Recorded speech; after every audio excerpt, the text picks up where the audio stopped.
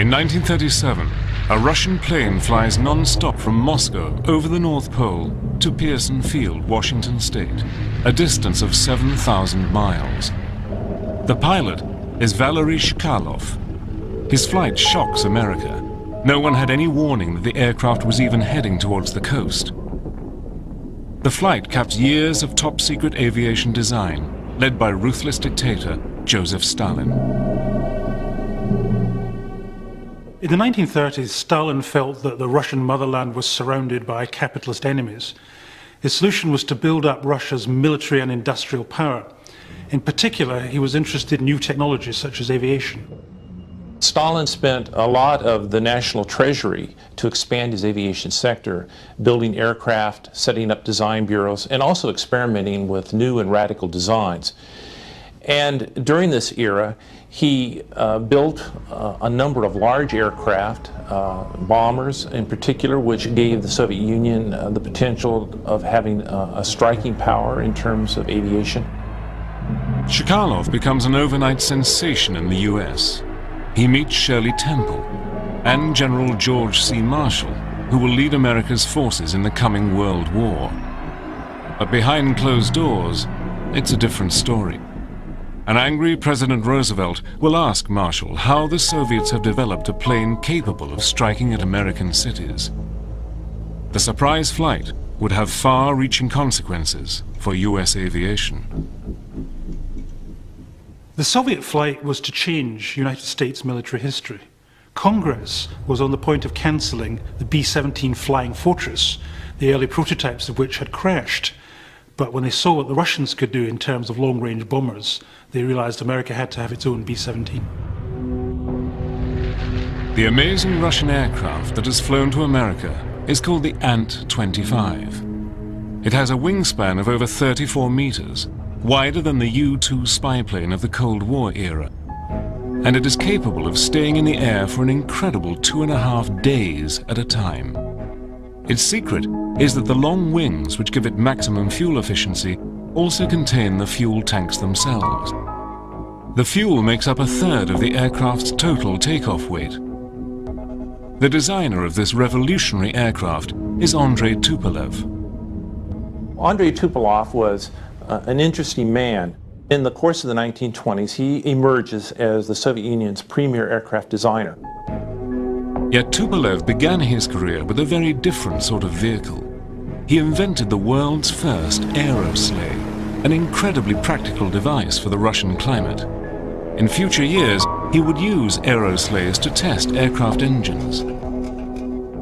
Under Tupolev's leadership, a band of brilliant new Russian aircraft designers began to emerge. At first, Stalin was happy to use their work as propaganda for the new Soviet state. They developed the world's most advanced aircraft technology in the late 1920s and early 1930s. Their first successful aircraft was the world's first flying wing. The Bich-3 was a revolutionary tailless aircraft with a huge parabola wing configuration. It first flew in 1926 and would inspire a generation of designers. One of these was Alexander Moskalev. In 1933, the year Hitler comes to power, Moskalev made a breakthrough that was a generation ahead of the rest of the world. He draws up plans for a delta-wing supersonic fighter called the Sam-4 Sigma. Alexander Moskalev is a lesser-known Soviet aircraft designer in the 1930s. One of the things he stumbled across, and he used for rather practical reasons, was the delta wing design, which was a radical innovation for the 1930s. Moskalev wasn't afraid to be completely radical in his design approach. And he had an idea that if you could do away with the regular tailplane, that's the horizontal stabilizer in the United States, you would have a better aeroplane because it would weigh less, it would have less drag. A prototype of the Sigma flew in 1936 with a propeller engine. But Moskalev isn't finished. He begins to develop a rocket motor for a supersonic version. In effect, Moskalev envisions the first aircraft in the world to break the sound barrier. It is a quest that would obsess the young designer throughout World War II. The design of the Sigma was perfect for supersonic flight. All he lacked at that time was a powerful enough rocket motor. The huge strides the Russians make in aviation technology come as a shock in the West when they are revealed in combat for the first time during the Spanish Civil War in 1936. Stalin rushes hundreds of the latest Soviet fighter plane to aid the embattled left-wing government against a fascist rising led by General Franco. Nicknamed the Rat. The new plane looks utterly different from contemporary fighters, which have not changed design since the First World War. It is a monoplane rather than a biplane. It is built for speed and flies 70 miles per hour faster than any other fighter. The I-16, which first flew in 1934, was the first in the world of the new species of monoplane fighter, streamlined with retractable landing gear and guns in the wings. Everywhere you looked, it was new. But now something happens that destroys Russia's lead in aviation. Beginning in 1937, Stalin presided over a series of show trials in which prominent figures in Soviet life, civil and military, were accused of some outrageous acts of sabotage and treason.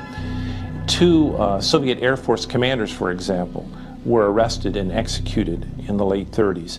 And Andrei Tupolev, the great Soviet designer, was also arrested and sent to prison. Tupolev and his associates are carted off to the infamous Lubyanka prison in Moscow, where they are tortured and forced to sign false confessions. The stock charge was that they had betrayed their trust by selling secret aeroplane designs to somewhere in America or Britain. It was nonsense, but the attitude of Stalin and his henchmen was people work better if they are really scared. One trumped-up charge against Tupolev is that his famous Ant-25 flight to America was a cover to smuggle blueprints of the latest Soviet aircraft out of Russia to sell to Nazi Germany. Stalin was always suspicious of intellectuals, and in particular he thought that scientists were lazy, undisciplined people. He thought they worked best under fear. So he put them all in prison. He actually created prison camps where the aircraft engineers could go on designing their aircraft but be under the watchful eye of the Soviet Secret Service. One of Alexander Solzhenitsyn's most famous novels is called The First Circle, in which he uses imaginative literature to capture one of the most unusual aspects of the Stalinist purges, the police special prison workshops. And these were set up in the 1930s, in which scientists and aircraft designers were technically under arrest, but set up in these special workshops under guard where they worked on high priority projects for the Soviet Union. They work because their families will be arrested and shot if they do not obey. Guards constantly follow the engineers around the workshops. It was like living in the Bastille. You had good food, you even had waitresses, you had cigarettes, you had certain amenities, you slept in clean beds, but you never knew when, if ever, you would get out. You just didn't know what ultimately your fate would be. Yet neither Stalin nor his designers had any inkling how crucially their work would affect their country and world history. On June the 22nd, 1941, over 3 million German troops and 3,300 tanks smashed through the Russian border. This is Operation Barbarossa, Adolf Hitler's attempt to annihilate communist Russia.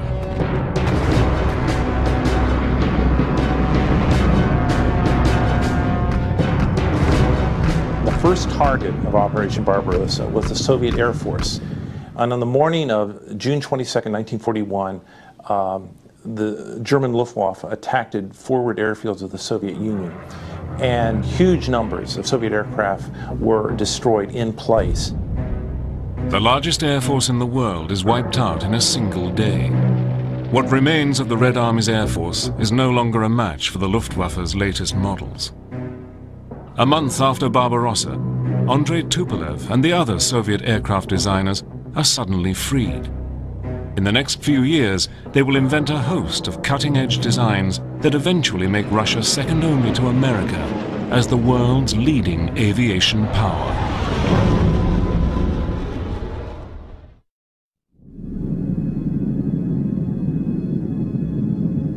In the summer of 1941, the Nazi Luftwaffe owns the skies above Soviet Russia. The Russians must buy time to evacuate the Soviet war machine to safety deep in the Ural Mountains. The Soviets need a fast, simple fighter plane that can be built easily in huge numbers. In July 1941, barely a month after the Nazi invasion, the Soviet Aircraft Ministry issues a requirement for such a plane. A prototype must be ready in only 35 days. But this plane will be revolutionary for more than the speed of its development. It will be powered by a rocket engine. Russian interest in rockets goes back to 1903, when mathematician Konstantin Tsiolkovsky published the first scientific paper to suggest that liquid-fueled rockets might be the means to get into outer space. But following the Communist Revolution in 1917, all public news of Soviet rocket experiments was censored. Now hidden from the world, the Soviets set up a special organization to conduct research into military rocket propulsion. It was called the RNII, short for the Russian words for Rocket Scientific Research Institute. This institute was set up in 1933 and reflected in many ways the long and abiding interest Russians had in space travel and in rocketry. And it would draw a number of important figures, not the least of which was Sergei Korolev, who would later head up the Soviet space program. In the 1930s, Korolev was the RNII's leading engineer, working on gyro-stabilized rockets, air-to-air missiles, and even rocket-powered aircraft. The Nazis had repeated failures with their own rockets. As a result, German military intelligence dismissed reports of Soviet success with rocket flight as pure fantasy. Unknown to the rest of the world, until after World War II, the Soviet Union was the world leader in rocketry and certainly in aspirations for spaceflight. And Sergei Korolev was one of the leading lights in rocket engines. Sergei Korolev is an interesting figure. Ukrainian by background, went to the Kiev Polytechnical School, and then came to Moscow in the 1930s, became interested in aviation, tinkered around with gliders and aviation designs, but his real passion was rocketry, and he was very much interested in developing rocket-powered aircraft. In 1936, Korolev began work on the RP-218, a rocket-powered research aircraft designed to fly to the edge of space. The crew would be encased in a specially sealed and pressurized cockpit, and the plane would be launched from the underside of a bomber. It was an idea that wouldn't hit America for another 20 years. Early versions of the X-15 copy the mission profile planned for Korolev's RP-218, reaching an altitude of nearly 40 miles high. But before Korolev could get his plane off the ground, the curse of Stalin's paranoia strikes again. The designer is arrested on false treason charges. He is sent to the gold fields of Kolyma in the far northwest of Siberia. Known as the land of White Death, Kolyma is the coldest place on Earth, with temperatures plummeting to nearly 100 degrees below zero. Korolev was rescued by the intervention of Andrei Tupolev. Tupolev was still back in prison in Moscow, but he saw it as his task to rescue all of the young Soviet aircraft designers who had been scattered through the Gulag and bring them back to Moscow where they could work under reasonably benign conditions, though still in prison. Others were not so lucky. Many of the key research workers of the RNII Rocket Research Institute are executed. With their deaths, the visionary RP-218 is abandoned. But then, in 1941, with the Nazi invasion, Russia turns back to rocket power. She needs a fast, rocket-powered fighter aircraft to combat the marauding Luftwaffe. The trouble with a rocket is it gets through its fuel very quickly, so you're not going to stay up there very long. But it does open the way to unbeatable performance, which is just what you want if the enemy bombers are coming over at high altitude and you want to go and take off quickly, climb up and shoot some of them down. A lot of Russian designers took this idea on board. The new plane is called the BI. Its nickname is the Devil's Broomstick. The BI is powered by a rocket motor generating 2,500 pounds of thrust, more powerful than the first generation of jet engines. It is armed with two 20mm cannon in the nose and reaches speeds of nearly 600 miles per hour. It is the fastest aircraft on Earth. Working round the clock, the design team have the first prototype ready by late 1941, only a few months after the Nazi invasion. The BI is being developed at a plant near Moscow, but the advancing Germans are heading towards the Soviet capital. Work on the BI is halted in a desperate bid to move the aircraft and its workforce to the safety of Sverdlovsk, 850 miles east of Moscow. The disruption means the first BI fighter is only ready to fly under rocket power on May the 15th, 1942. The test pilot is Grigory Bakhchivandzhi, a Soviet fighter ace. The Devil's Broomstick shoots upwards at 500 miles per hour. The world's first rocket-propelled combat plane has flown.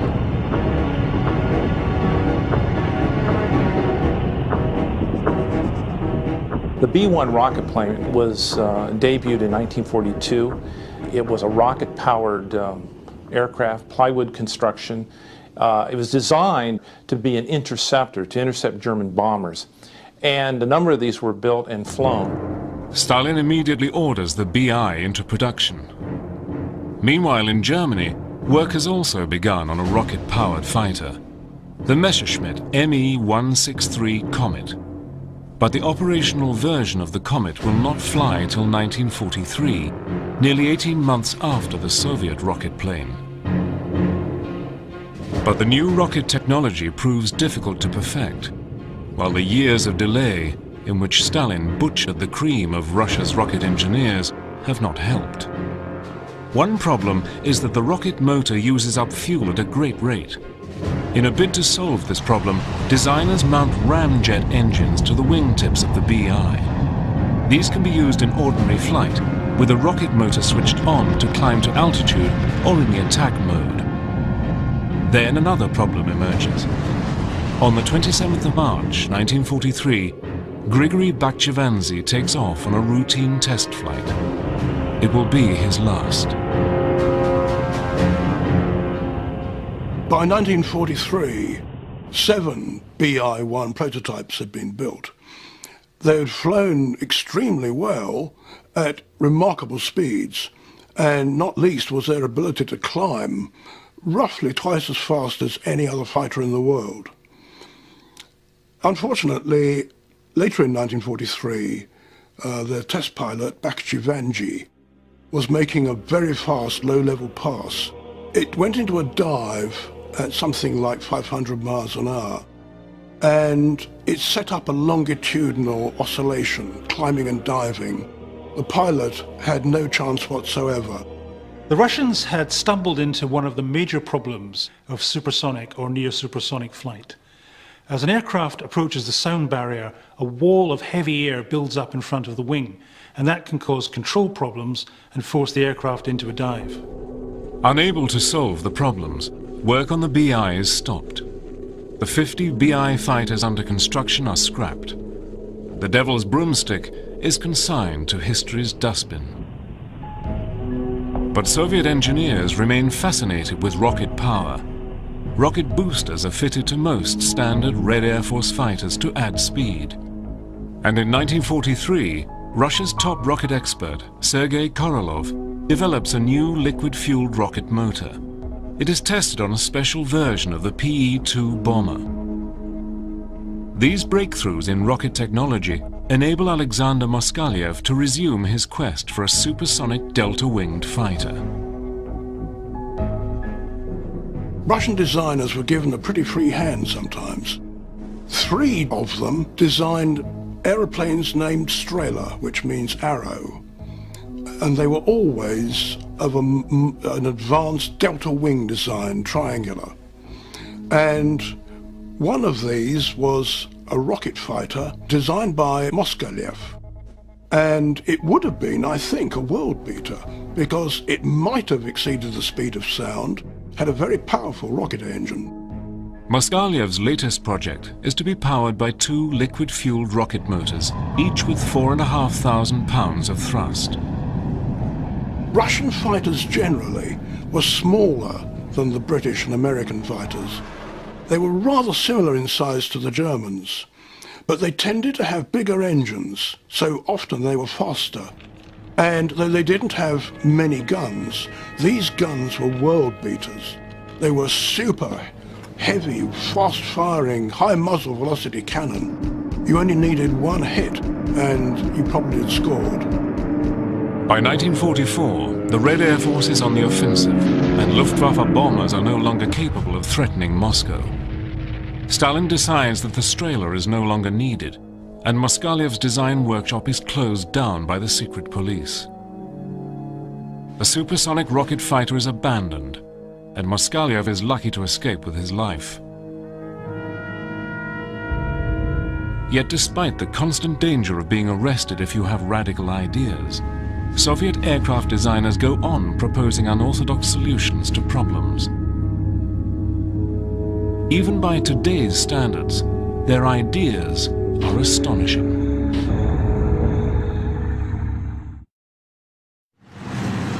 On the eve of World War II, Russian collective farm workers turn their eyes skyward. They think they can hear the sound of an approaching aircraft, but they can see nothing. Overhead is flying the world's first attempt at a stealthy aircraft. Well, the Soviet aircraft designers are always interested in imaginative, forward-looking, futuristic types of airplanes. In fact, in the 1930s, curiously, they even had some experiments on building an invisible airplane. These are the days before radar, but the aircraft of the day are still visible targets. They fly slow enough to be spotted easily through binoculars, and they fly too low to escape the deadly attention of anti-aircraft artillery. One Soviet designer has an answer. He strips a Soviet Air Force plane of its outer covering of wood and replaces it with clear plastic. It was a 4-seat, single-engined, high-wing monoplane, a very ordinary aeroplane. He stripped out as much as he could of all the existing structure, and he covered it with a transparent fabric which he got from France called rhodoid, which was very much like cellophane. The aircraft is now largely transparent to the human eye. Of course, the engine and crew can still be seen, but at altitude, they're too small to pick out. There is only one problem. The problem was that the plastic he was using reacted to sunlight, and after a few weeks, the transparency was lost and you could see the plane again. A true stealthy aircraft will have to wait another 50 years. Another problem Soviet aircraft engineers are grappling with is airborne warfare. The Red Army is the first to create a large parachute force. Paratroopers are lightly armed and defenseless against enemy tanks. There are early attempts to carry light tanks and artillery into battle, slung under heavy bombers, but the aircraft cannot transport heavy weapons.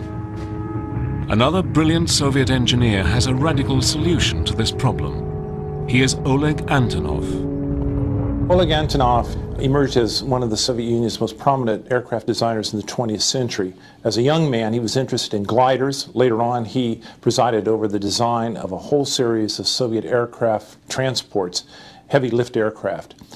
Perhaps his most unusual project was a so-called flying tank, where they attached wings to literally a tank and used it as a flying machine. This strange aircraft is called the KT, which stands for Tank's Wings in Russian. A T-60 tank provides the fuselage of the unit, with the tank's tracks being the landing gear. A biplane wing made of wood and fabric is attached, together with a pair of tail booms for stability. The unit is towed to its target by a heavy bomber. Towing speed is 100 miles per hour. Over the target, the flying tank is released and glides to a landing near the battlefield. The wings are dropped as soon as the tank lands. The tank can then move instantly into combat. Only one KT was ever built, and this was tested in early 1942. And the pilot was one of the most varied and experienced pilots there's ever been, Sergei Anokhin. And they waved away the tug. Off went the combination, and Anokhin broke the tow rope at about 6,000 feet, and he managed to steer this contraption back to the airfield. And we are told he made a rather rough landing. Well, if the idea is, if it's a landing you can walk away from, it's a landing. It would be the only flight of the flying tank. The problem was not the concept of a flying tank that you could tow. The problem was there were not powerful enough engines for the towing aircraft to really fly the tank any great distance. Russia's tanks will have to drive to Berlin under their own steam. But along with flying tanks, Soviet thinking about the use of aircraft for naval warfare would lead to another idea that is truly breathtaking. Early submarines were very slow. They were also vulnerable to attack while traveling on the surface to recharge their electric batteries. On the other hand, aircraft could fly fast and high, but they did not have a submarine's invisibility when submerged. The junior naval officers in the Soviet Union were very resourceful. And in the early 30s, they came up with the idea of why not combine the strengths of a submarine with the strengths of an aircraft. In July 1936, the Soviet military's main scientific research committee approved a detailed design study for a flying submarine. It is known as the LPL, after the Russian letters for Flying Submarine Aircraft. For flight, the LPL is powered by 3 conventional piston engines. It carries a crew of 3 and flies at 150 miles per hour with a range of 500 miles. When the aircraft lands on water, panels close to seal the flight engines. The aircraft is painted with corrosion-resistant materials and is armed with 2 18-inch torpedoes carried under the fuselage. When submerged, the machine has a speed of 3 knots. The idea was that the flying submarine would be able to penetrate a heavily defended harbour by flying over the mines and the submarine nets, then submerge and attack the battleships and aircraft carriers that thought they were in safety inside the harbour. But the technical challenges proved too much for the Russians, and the flying sub is never completed. The idea of a flying submarine sounds far-fetched, but in fact, during the Cold War in the 1950s, the United States Navy commissioned its own design study for a flying submarine. The Convair division of General Dynamics Corps in San Diego was asked to draw up plans for just such an aircraft, this time powered by a jet engine. The craft would be submerged by flooding of the wing, tail and hull compartments. It would travel at 5 miles an hour underwater, powered by batteries. The flying submarine has never got off the drawing board because it's just too complicated an engineering project. But there was one other new technology that did revolutionize aviation in World War II. The jet plane. In the 1930s, Soviet aircraft designers realized that to attain greater speeds, they will need to develop new kinds of engines. The limiting speed for any aircraft using a propeller is about 500 miles per hour. Soon the Soviets lead the world in the development of the ramjet. Various designers had ideas for rockets and for weird things called ramjets. They're really just tubes, but with a careful profile, big inlet, then it narrows to a high velocity section in the middle where you inject fuel, which burns and expands through an enlarged tailpipe to give thrust. The basic idea couldn't be simpler. It's as simple as a rocket engine. A ramjet uses the forward speed of an aircraft in flight to squeeze air into a nozzle. This compressed air is rich in explosive oxygen. There was quite a bit to be said for putting ramjets under the wings or in the tail of a fighter to boost the speed. Hardly anybody ever did it except the Russians, and they did it in a big way. Early ramjets are tried out on the I-16 fighter. These experiments prove successful. Stalin orders a new ramjet fighter. Work begins in 1940. The result is one of the most advanced and beautiful aircraft designs of the Second World War. The Borovkov D fighter. The Borovkov D was a 1941 aircraft design. It was a twin-boom aircraft with a 2,000 horsepower pusher engine, a piston-powered engine, supplemented with ramjets and armed with 20 and 37 millimeter cannon. The plane includes a host of revolutionary features. As well as ramjets fitted in the twin tail booms, it has swept wings and is even equipped with an ejector seat. Had the Borovkov D been ready in 1941, its speed and firepower could have destroyed the lumbering Luftwaffe bombers and easily evaded German fighters. But the aircraft will never take to the air. The German attack on the Soviet Union comes before it is ready. Soviet designers discovered that ramjets have a drawback: fuel. The search is on for a better solution to the speed question. The answer is the pure jet engine. The Soviets begin building jet engines as early as 1938, years before America will start its own jet program. The father of the Soviet jet engine is A.M. Lyulka. Nobody knew at that time that a lot of jet engine work was going on in Germany and even in the Soviet Union. And in the Soviet Union, it was a man called Arkhip Lyulka who, in fact, had a superb design for an engine. Very simple centrifugal compressor design, which he improved and extended, and by about 1938, he had an axial compressor. In 1938, Lyulka is working on developing a compressor for the new Tupolev PE-8 heavy bomber. This compressor is designed to suck in oxygen at high altitudes to feed the ordinary piston engines of the bomber. Having developed his compressor to suck in the oxygen for the piston engine, Lyulka then had a brainwave. Why not dispense with the heavy piston engine and instead inject kerosene directly into the compressed oxygen? The result is a pure jet engine. Lyulka independently has invented the power plant that will transform the future of aviation. Stalin is impressed with Lyulka's work. He orders the engine to be ready by December 1940. Work immediately begins on a jet fighter powered by the new Lyulka jet engine. Russian engineers come up with a unique design. Air is fed into the jet engine through a tipped nose with 4 separate intakes.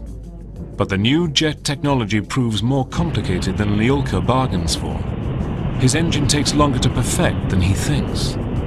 By 1943, Lyulka had a test bed engine running in the workshop, which was as powerful as anything in the world. But a military jet requires endurance in the air, and at that point he didn't have the alloys, the metals, that would allow a jet engine to work under combat conditions. By 1943, it is still only 70% ready.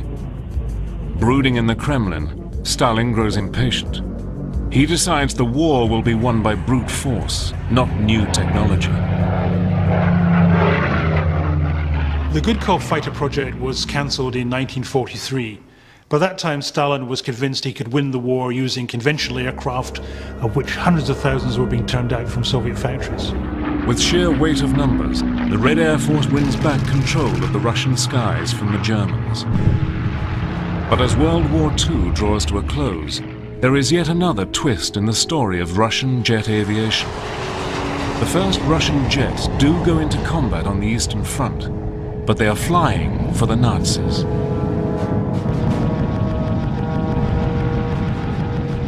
The first Russians to fly jets in combat were flying on the Nazi side.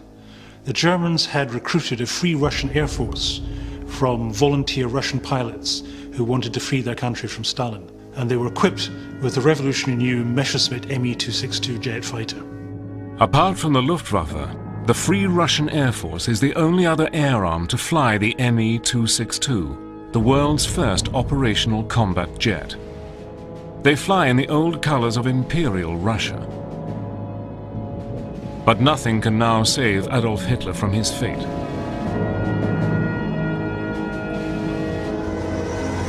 In early 1945, the Red Army smashes into German territory for the first time, and Tupolev heavy bombers pound Berlin. But Stalin harbors a secret that will lead to yet another purge of Russia's aircraft designers. Korea, 1950. US jet fighters in action, a World War II vintage Lockheed F-80 Shooting Stars.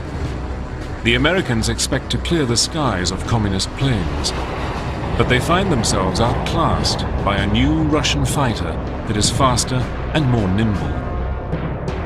The amazing MiG-15. Suddenly, there were glinting little silver things high over the Yalu River in Korea, and they were faster and agile. And this was the MiG-15. It had huge, powerful cannon. One hit from those, you were a goner. Rumors abound that the MiG is a copy of a Nazi jet design, the Focke-Wulf TA-183. The two planes look remarkably similar. Western experts simply didn't believe that Russian aircraft designers were good enough to design a jet fighter, so they automatically assumed that it must have come from the German designers captured by the Russians at the end of the war. But now the truth can be revealed. The MiG-15 was not a copy of the TA-183. Its designer, Hans Multhorp, had actually been captured by the British and brought secretly to England.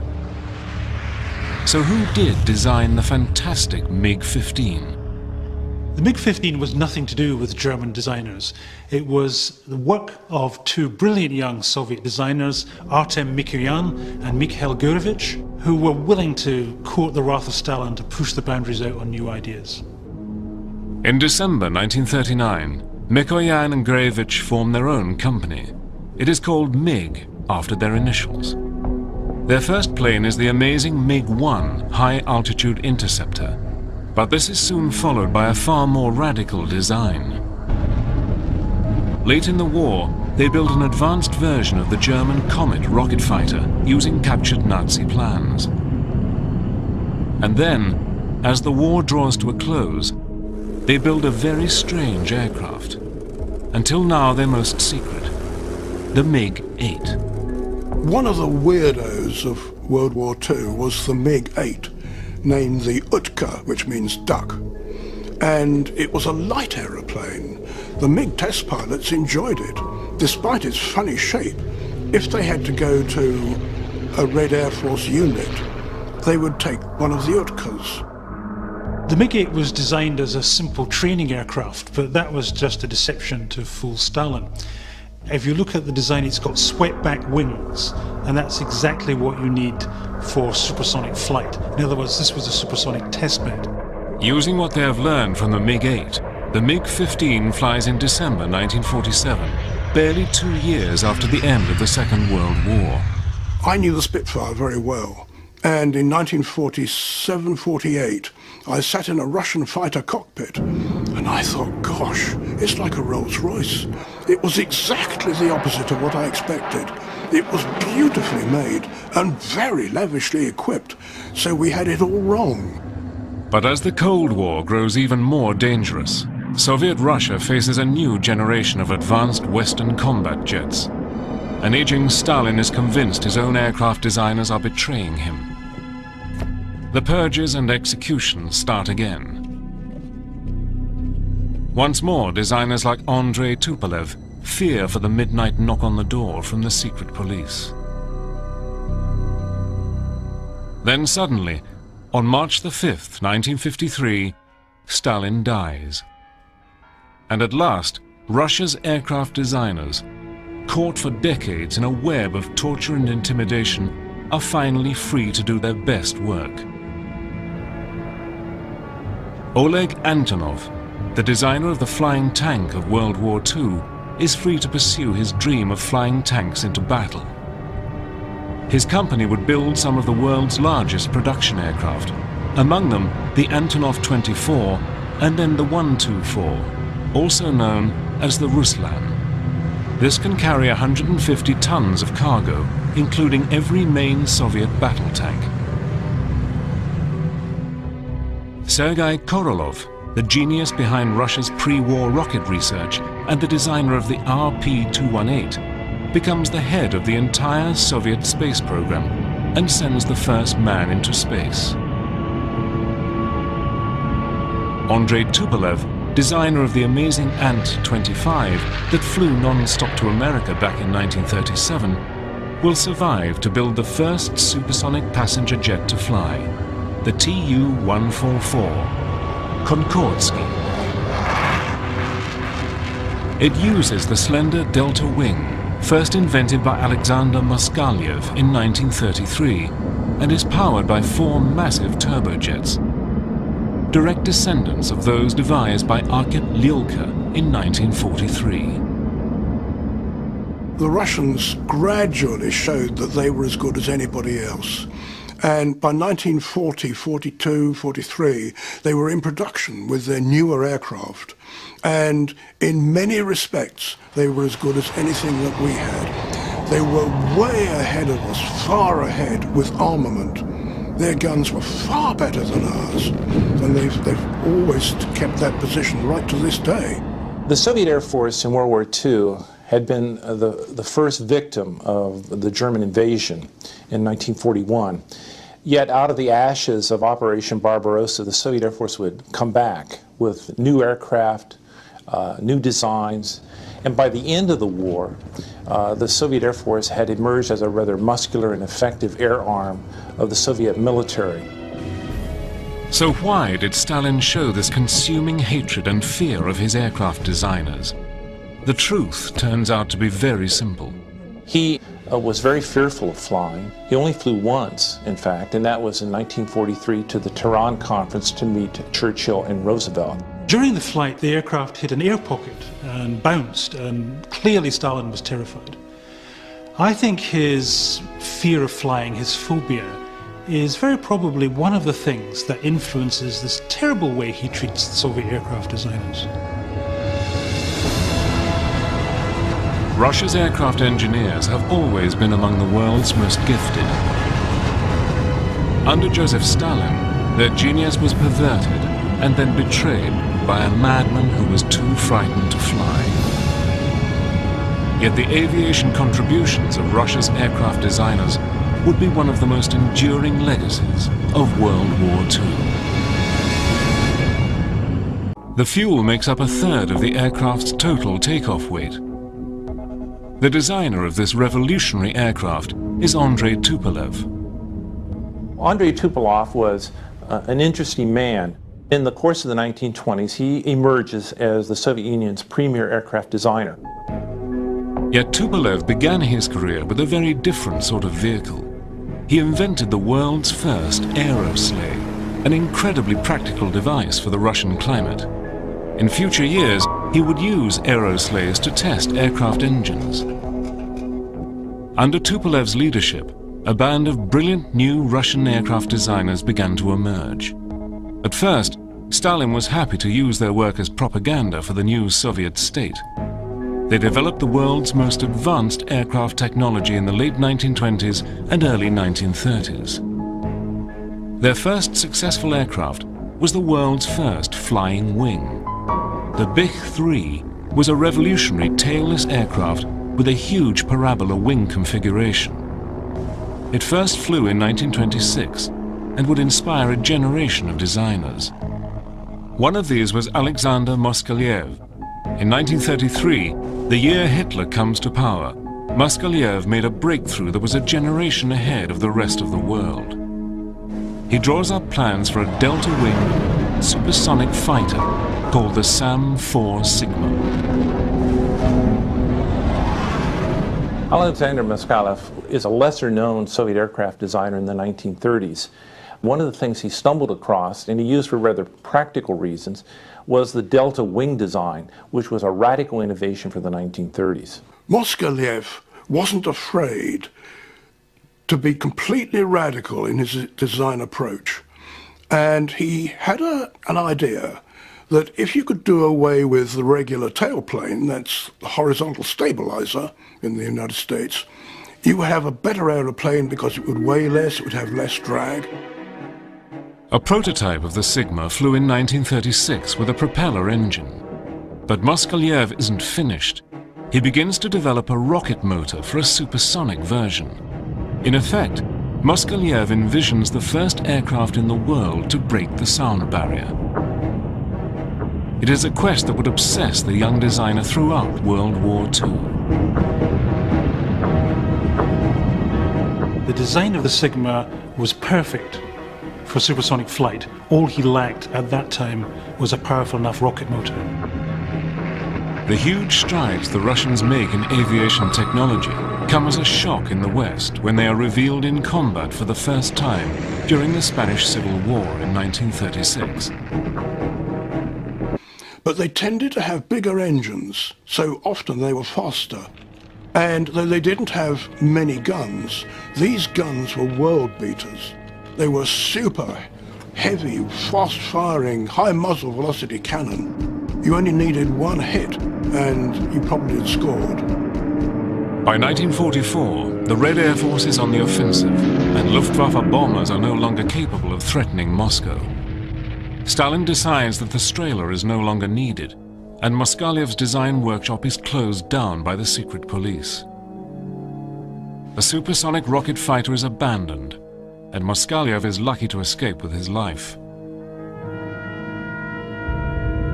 Yet despite the constant danger of being arrested if you have radical ideas, Soviet aircraft designers go on proposing unorthodox solutions to problems. Even by today's standards, their ideas are astonishing.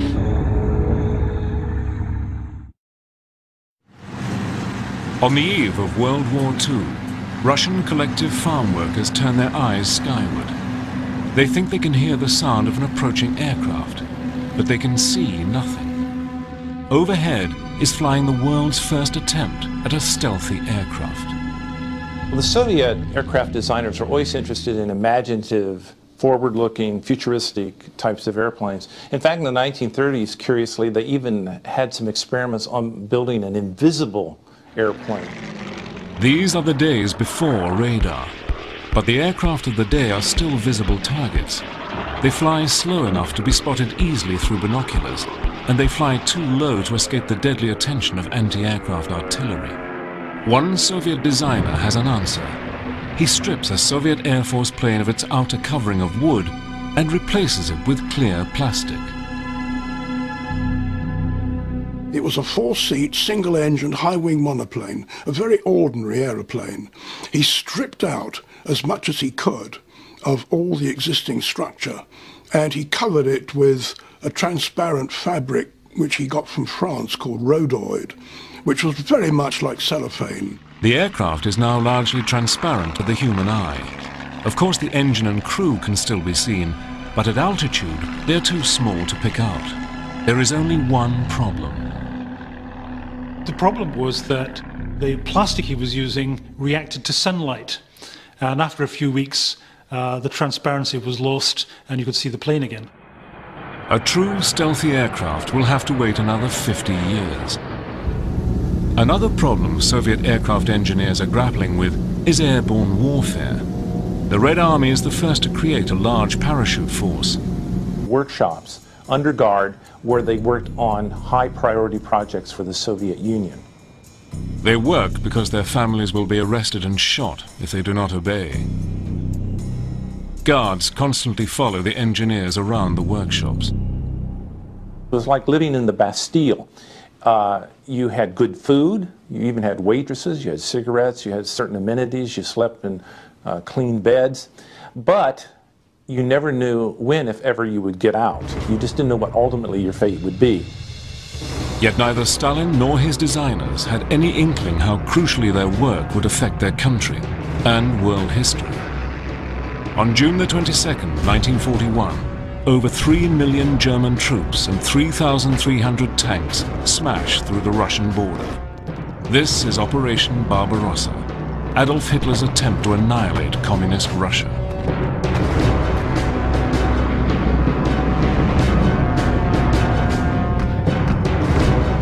The first target of Operation Barbarossa was the Soviet Air Force. And on the morning of June 22nd, 1941, the German Luftwaffe attacked forward airfields of the Soviet Union, and huge numbers of Soviet aircraft were destroyed in place. The largest air force in the world is wiped out in a single day. What remains of the Red Army's air force is no longer a match for the Luftwaffe's latest models. A month after Barbarossa, Andrei Tupolev and the other Soviet aircraft designers are suddenly freed. In the next few years, they will invent a host of cutting-edge designs that eventually make Russia second only to America as the world's leading aviation power.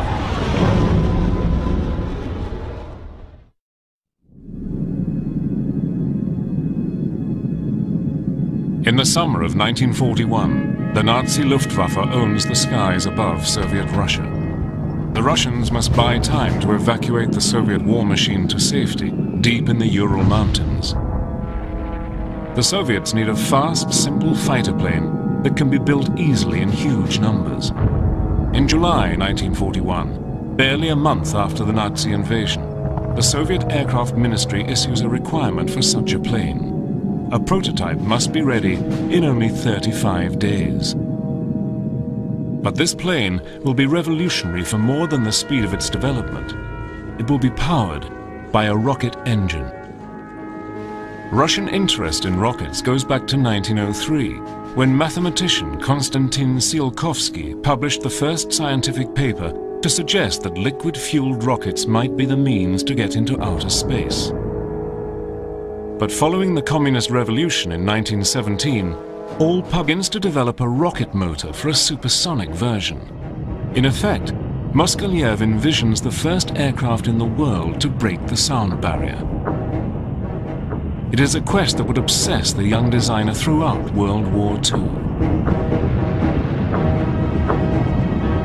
The design of the Sigma was perfect for supersonic flight. All he lacked at that time was a powerful enough rocket motor.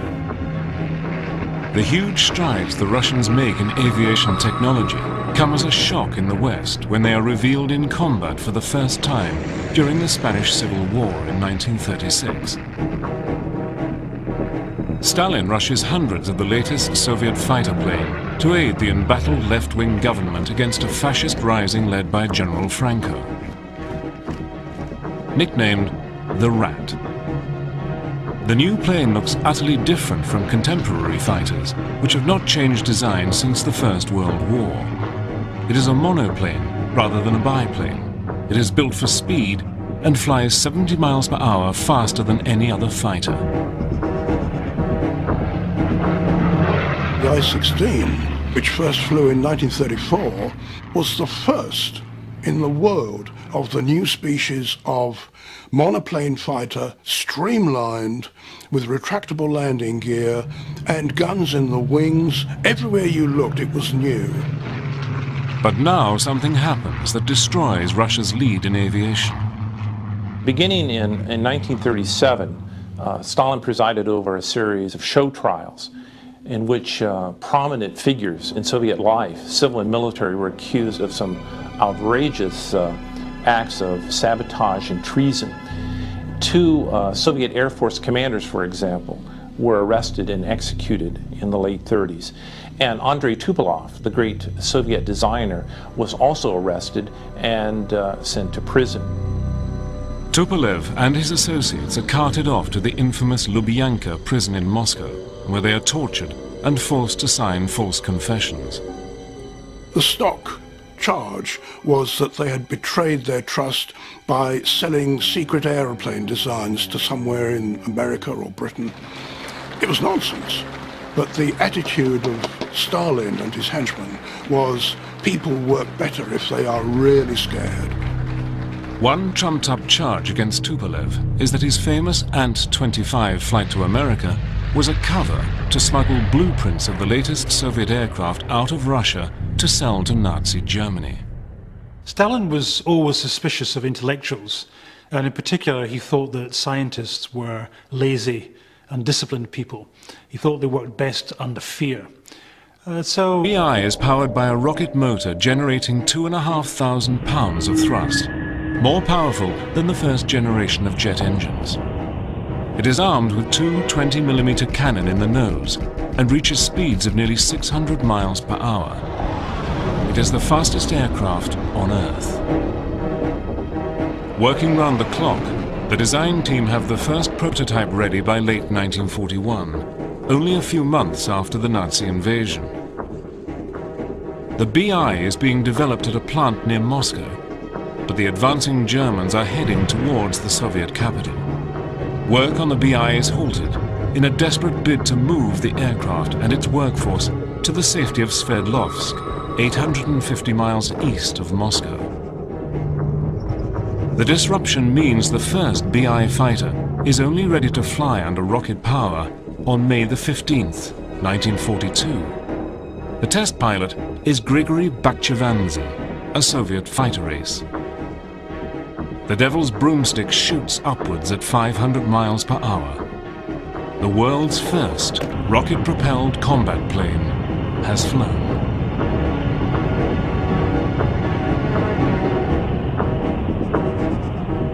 The B-1 rocket plane was debuted in 1942. It was a rocket-powered aircraft, plywood construction. It was designed to be an interceptor, to intercept German bombers. And a number of these were built and flown. Stalin immediately orders the BI into production. Meanwhile, in Germany, work has also begun on a rocket-powered fighter, the Messerschmitt Me-163 Comet.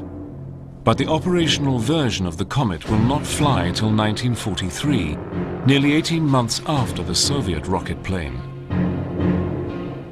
But the new rocket technology proves difficult to perfect, while the years of delay in which Stalin butchered the cream of Russia's rocket engineers have not helped. One problem is that the rocket motor uses up fuel at a great rate.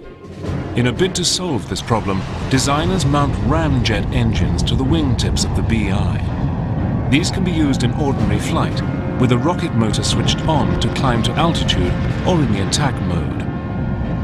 Then another problem emerges.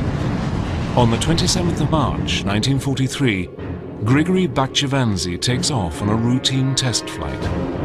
It will be his last. By 1943, 7 BI-1 prototypes had been built.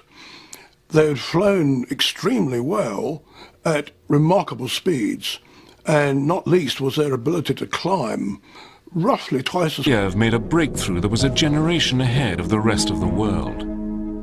He draws up plans for a delta-wing supersonic fighter called the Sam-4 Sigma. Alexander Moskalev is a lesser-known Soviet aircraft designer in the 1930s. One of the things he stumbled across, and he used for rather practical reasons, was the delta wing design, which was a radical innovation for the 1930s. Moskalev wasn't afraid to be completely radical in his design approach. And he had an idea that if you could do away with the regular tailplane, that's the horizontal stabilizer in the United States, you would have a better aeroplane because it would weigh less, it would have less drag. A prototype of the Sigma flew in 1936 with a propeller engine.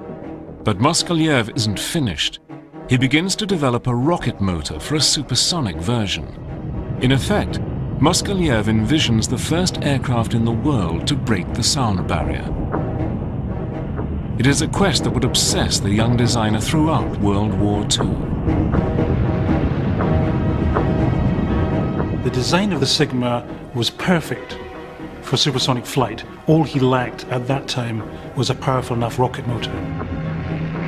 The huge strides the Russians make in aviation technology come as a shock in the West when they are revealed in combat for the first time during the Spanish Civil War in 1936.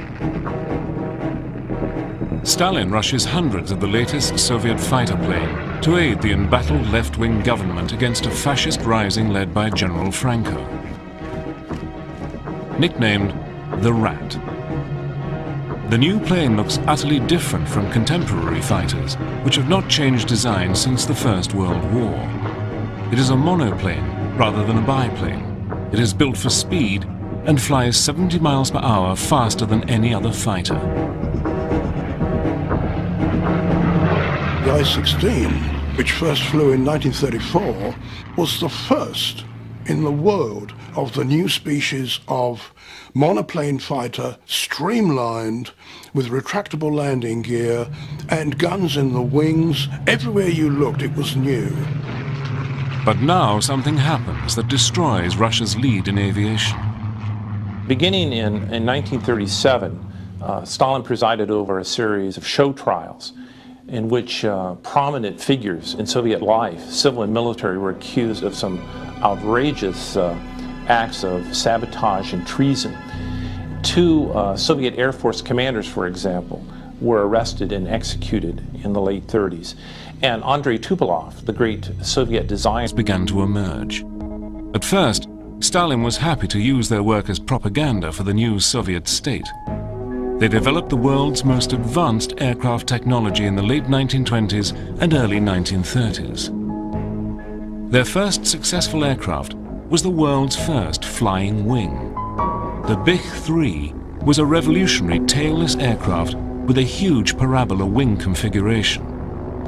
It first flew in 1926 and would inspire a generation of designers. One of these was Alexander Moskalev. In 1933, the year Hitler comes to power, Moskalev made a breakthrough that was a generation ahead of the rest of the world. He draws up plans for a delta-wing supersonic fighter called the Sam-4 Sigma.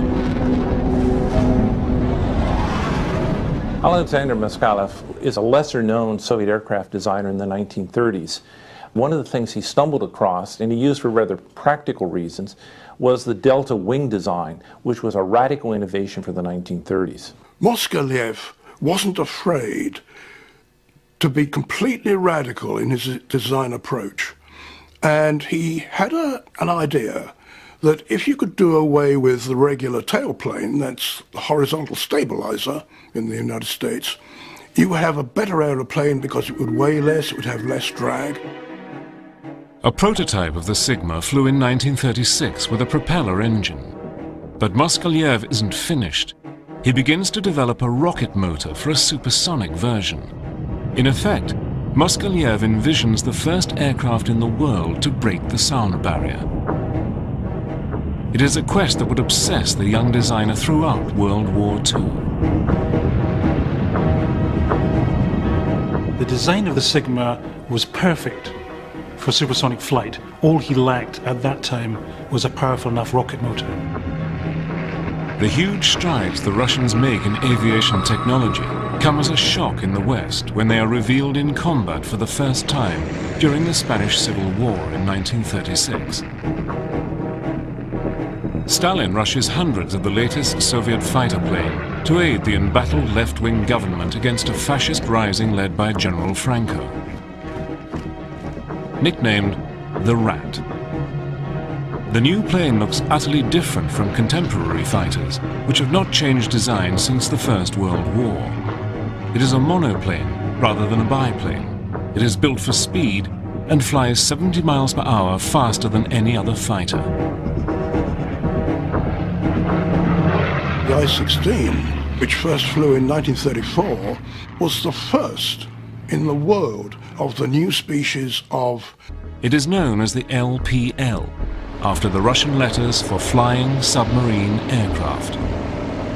For flight, the LPL is powered by 3 conventional piston engines. It carries a crew of 3 and flies at 150 miles per hour with a range of 500 miles. When the aircraft lands on water, panels close to seal the flight engines. The aircraft is painted with corrosion-resistant materials and is armed with two 18-inch torpedoes carried under the fuselage. When submerged, the machine has a speed of 3 knots. The idea was that the flying submarine would be able to penetrate a heavily defended harbour by flying over the mines and the submarine nets, then submerge and attack the battleships and aircraft carriers that thought they were in safety inside the harbour. But the technical challenges proved too much for the Russians, and the flying sub is never completed. The idea of a flying submarine sounds far-fetched, but in fact, during the Cold War in the 1950s, the United States Navy commissioned its own design study for a flying submarine. The Convair division of General Dynamics Corps in San Diego was asked to draw up plans for just such an aircraft, this time powered by a jet engine. The craft would be submerged by flooding of the wing, tail and hull compartments. It would travel at 5 miles an hour underwater, powered by batteries. The flying submarine has never got off the drawing board because it's just too complicated an engineering project. But there was one other new technology that did revolutionize aviation in World War II. The jet plane. In the 1930s, Soviet aircraft designers realized that to attain greater speeds, they will need to develop new kinds of engines. The limiting speed for any aircraft using a propeller is about 500 miles per hour. Soon the Soviets lead the world in the development of the ramjet. Various designers had ideas for rockets and for weird things called ramjets. They're really just tubes, but with a careful profile, big inlet, then it narrows to a high velocity section in the middle where you inject fuel, which burns and expands through an enlarged tailpipe to give thrust. The basic idea couldn't be simpler. It's as simple as a rocket engine. A ramjet uses the forward speed of an aircraft in flight to squeeze air into a nozzle. This compressed air is rich in explosive oxygen. There was quite a bit to be said for putting ramjets under the wings or in the tail of a fighter to boost the speed. In the development of the ramjet. Various designers had ideas for rockets and for weird things called ramjets. They're really just tubes, but with a careful profile, big inlet, then it narrows to a high velocity section in the middle where you inject fuel, which burns and expands through an enlarged tailpipe to give thrust. The basic idea couldn't be simpler. It's as simple as a rocket engine. A ramjet uses the forward speed of an aircraft in flight to squeeze air into a nozzle. This compressed air is rich in explosive oxygen. There was quite a bit to be said for putting ramjets under the wings or in the tail of a fighter to boost the speed. Hardly anybody ever did it except the Russians, and they did it in a big way. Early ramjets are tried out on the I-16 fighter. These experiments prove successful. Stalin orders a new ramjet fighter. Work begins in 1940. The result is one of the most advanced and beautiful aircraft designs of the Second World War. The Borovkov D fighter. The Borovkov D was a 1941 aircraft design. It was a twin-boom aircraft with a 2,000 horsepower pusher engine, a piston-powered engine, supplemented with ramjets and armed with 20 and 37 millimeter cannon. The plane includes a host of revolutionary features. As well as ramjets fitted in the twin tail booms, it has swept wings and is even equipped with an ejector seat. Had the Borovkov D been ready in 1941, its speed and firepower could have destroyed the lumbering Luftwaffe bombers and easily evaded German fighters. But the aircraft will never take to the air. The German attack on the Soviet Union comes before it is ready. Soviet designers discovered that ramjets have a drawback: fuel. The search is on for a better solution to the speed question. The answer is the pure jet engine. The Soviets begin building jet engines as early as 1938, years before America will start its own jet program. The father of the Soviet jet engine is A.M. Lyulka. Nobody knew at that time that a lot of jet engine work was going on in Germany and even in the Soviet Union. And in the Soviet Union, it was a man called Arkhip Lyulka who, in fact, had a superb design for an engine. Very simple centrifugal compressor design, which he improved and extended. For the new Soviet state. They developed the world's most advanced aircraft technology in the late 1920s and early 1930s. Their first successful aircraft was the world's first flying wing. The Bich-3 was a revolutionary tailless aircraft with a huge parabola wing configuration. It first flew in 1926 and would inspire a generation of designers. One of these was Alexander Moskalev. In 1933, the year Hitler comes to power, Moskalev made a breakthrough that was a generation ahead of the rest of the world. He draws up plans for a delta-wing supersonic fighter called the Sam-4 Sigma. Alexander Moskalev is a lesser-known Soviet aircraft designer in the 1930s. One of the things he stumbled across, and he used for rather practical reasons, was the delta wing design, which was a radical innovation for the 1930s. Moskalev wasn't afraid to be completely radical in his design approach. And he had an idea that if you could do away with the regular tailplane, that's the horizontal stabilizer in the United States, you would have a better aeroplane because it would weigh less, it would have less drag. A prototype of the Sigma flew in 1936 with a propeller engine. But Moskalev isn't finished. He begins to develop a rocket motor for a supersonic version. In effect, Moskalev envisions the first aircraft in the world to break the sound barrier.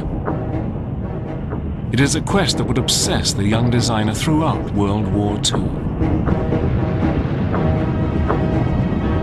The design of the Sigma was perfect for supersonic flight. All he lacked at that time was a powerful enough rocket motor. The huge strides the Russians make in aviation technology come as a shock in the West when they are revealed in combat for the first time during the Spanish Civil War in 1936. Stalin rushes hundreds of the latest Soviet fighter plane to aid the embattled left-wing government against a fascist rising led by General Franco. Nicknamed the Rat. The new plane looks utterly different from contemporary fighters, which have not changed design since the First World War. It is a monoplane rather than a biplane. It is built for speed and flies 70 miles per hour faster than any other fighter. The I-16, which first flew in 1934, was the first in the world of the new species of monoplane fighter, streamlined with retractable landing gear.